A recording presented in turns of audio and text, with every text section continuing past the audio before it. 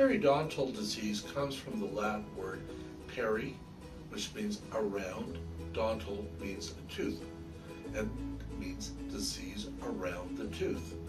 Now that disease basically encompasses four structures: cementum, which covers the root of the tooth, the periodontal ligament, the bone that supports the periodontal ligament around the tooth, and finally the gums.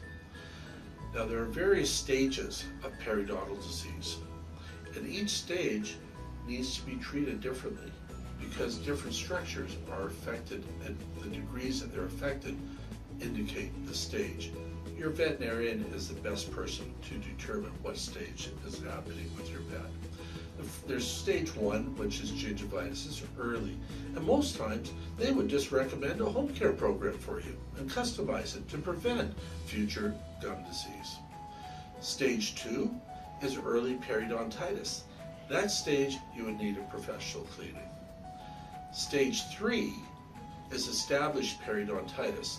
That's when you would have to have some periodontal surgery, and a lot of times you would be referred to a board-certified dentist, veterinary dentist.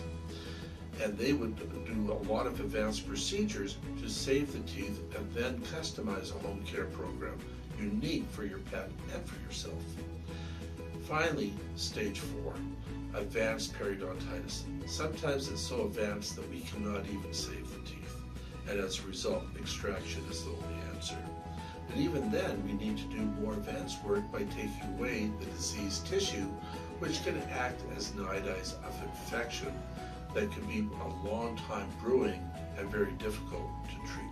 So it's important to catch this early so you can get proper treatment done, and more importantly, get a home care program initiated to prevent the severe periodontal disease from coming. So prevention is the key here, and something your veterinarian will encourage, and I encourage for sure.